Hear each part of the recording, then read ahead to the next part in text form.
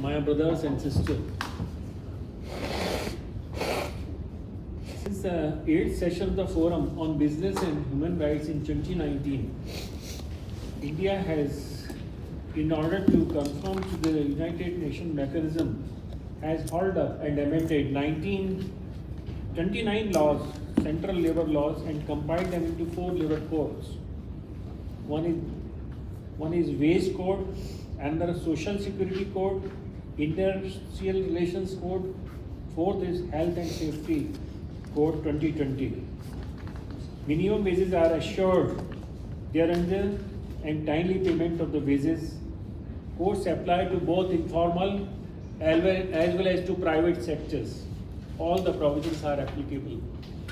And they give priority to the occupational safety of the workers. These reforms will continue to a better and working environment which will accelerate the pace of economic growth and ensure ease of doing business too. If we have to survive, the human mechanism of the United Nations have to be followed by all of us alike and strengthened. This is a world of we are living in globalization. There is growing inequality of income and wealth.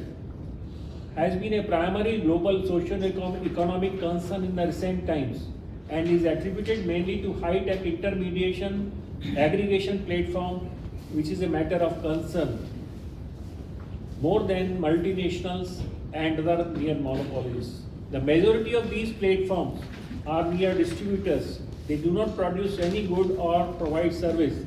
The monopoly disrupts a global supply chain and has suddenly brought challenges for producers, distributors, small and medium scale operators in almost all integrated economies world over. The effects of these changes on employment, prices, incomes, including income distribution, are massive, and huge groundswell of GIGS and temporary workers are left behind. Predatory pricing and other anti-competitive practices are the result. We must care for diversity and security of employment and the interest of vulnerable groups and prevent hire and fire. The distributors can change the shape and location easily, involved in anti-labor practices and dodge taxes, which is gross violation of human rights. In India, government and public sector procurement have 25% reservation for micro and small establishment, 3% of annual procurement is reserved for women, 4% is reserved for scheduled caste and scheduled tribes. The pandemic has shifted the focus on mitigating employees' problems, rights of the migrant and informal workers and their mental health, for which Commission has issued a series of advisories. The government has implemented an advisory issued on bonded labor, and the Commission supervises bonded labor system as per the direction of the Supreme Court. Laborers working in a stone quarry suffer silicosis. Commission has successfully asked various state governments to frame the policy framework to provide compensation, pension, and other social security benefits, and they are being provided even with the interference of the Commission where they are not provided by the machinery. The concept of development is sustainable one and is that of intergenerational equity which is required to be ensured. Over-exploitation of minerals and other non-renewable natural resources result in inequities causing exhaustion of the resources of future generations. We therefore need to promote mandatory internalization of full cost of exploited materials and other non-renewable natural resources. Mineral extraction in fragile ecosystems like Antarctica may have disastrous ecological consequences. The impacts of such activities need to be assessed lest we cause irreversible damage to the global warming. In India, the human rights of marginalized are protected under Land Acquisition Act of 2013, assessing the impact of acquisition on eco-sensitive zones, biodiversity, social effect is mandatory, resettlement is necessary, and then consent of 80% in the case of private projects and 70% in the case of public-private partnership, and twice the market value of the land in the case of urban acquisition, and 4 times in the rural area is required to be given that is the responsibility cast upon the business. The world faces challenges of industrial pollution, degradation of environment and that of global warming. Developed countries are emitting more carbon. They must compensate other countries who are suffering with the same. A substantial part of hazardous waste is generated by the business and in the several developed countries and is transported to underdeveloped and developing countries for disposal. We have to think over for cooperation in this field so as to prevent the environmental degradation and consequent violation of human rights. The same needs to be checked. In India, remedial action for pollution control is speedily taken by judicial, non-judicial remedy as well as by the Commission. We also direct in several cases environmental protection. Pollution control boards are there at the central and state level, and polluter's pay principle has been developed by the Supreme Court in the case of Kamal Nath. The closure of industries is ordered until as they comply with the requisite norms. It is unfortunate to note that gas disaster in Bhopal took place in 1984. The debris in which more than 3,000 lives were lost, but debris of which has not been removed by the business tycoon till today from Bhopal, and that toxic waste is lying there, and that is abuse of the right of the health of survivors, residents of the area, and contaminates the groundwater and soil. Transport is a significant sector of business world over. To ensure the human rights of the commercial truck drivers, this year the Commission, in furtherance of the United Nations principles, has issued an advisory providing for insurance cover of 15 lakhs, halting places, health checkup, working time, regulation, adequate remuneration, proper food, hygiene, health, resorting to online mechanism. Every invention is for common good. Our greening of patents to block the flow of benefits of scientific discoveries and innovation to the public must be effectively checked. The intellectual property right of the patent holder should give the way to the right to life. Life-saving drugs, medicines and vaccines are to be made affordable to the poorest of the poor. We still see the patents of the vaccines for COVID-19 at the cost of colossal loss of human life and economy world over during COVID-19. Medical tourism in India is cost effective.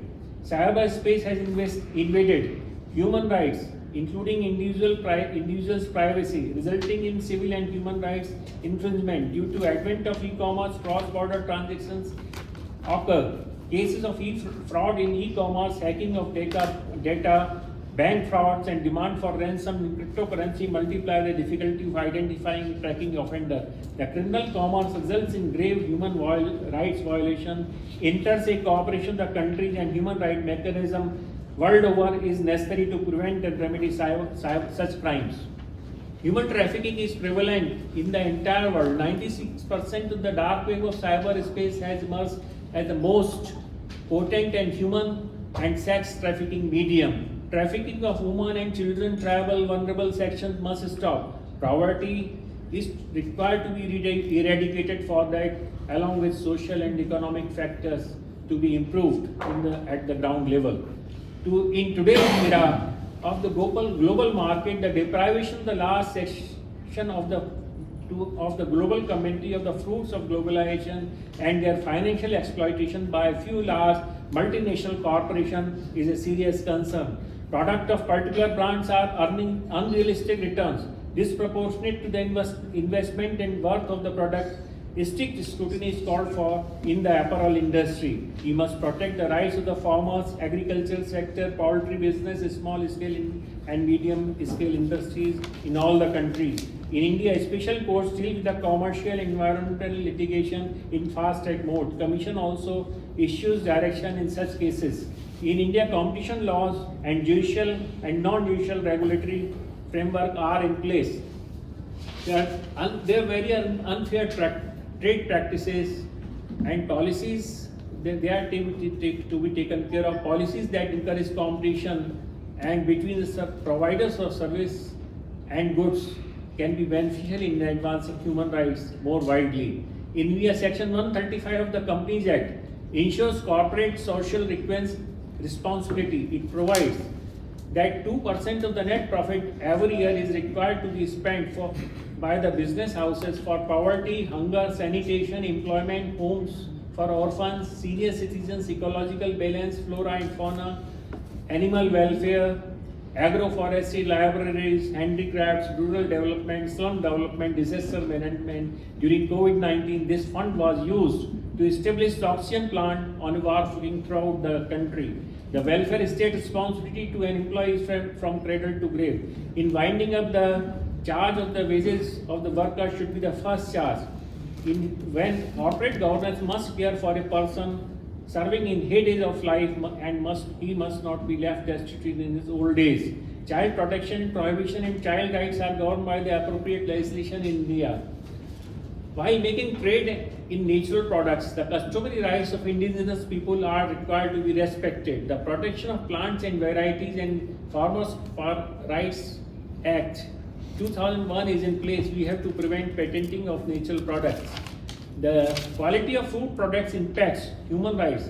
Substandard products cause more harm than good. Overuse of fertilizer, chemicals and impermissible pesticide in farming affects land fertility and adversely affects vegetables, grains and other edible materials which can cause even cancer. An effective mechanism is required to prevent and minimize the same world over. India is facing terrorism. There are mass production of the weapons and weapons of mass destruction. Drug peddling is destroying the truth and the youth. Joint efforts are required by the human rights organizations world over to punish cross-border mafia and break the supply chain. Industries with the potential to cause injury should be operated with appropriate equipment, safety equipment for plugging the gap in law if any is necessary should be done. We have issued advisory, Commission has issued advisory in the case in the field of hazardous workers and for preventing ocular trauma which causes loss of vision recently in 21 and 2022, few days before in 2022.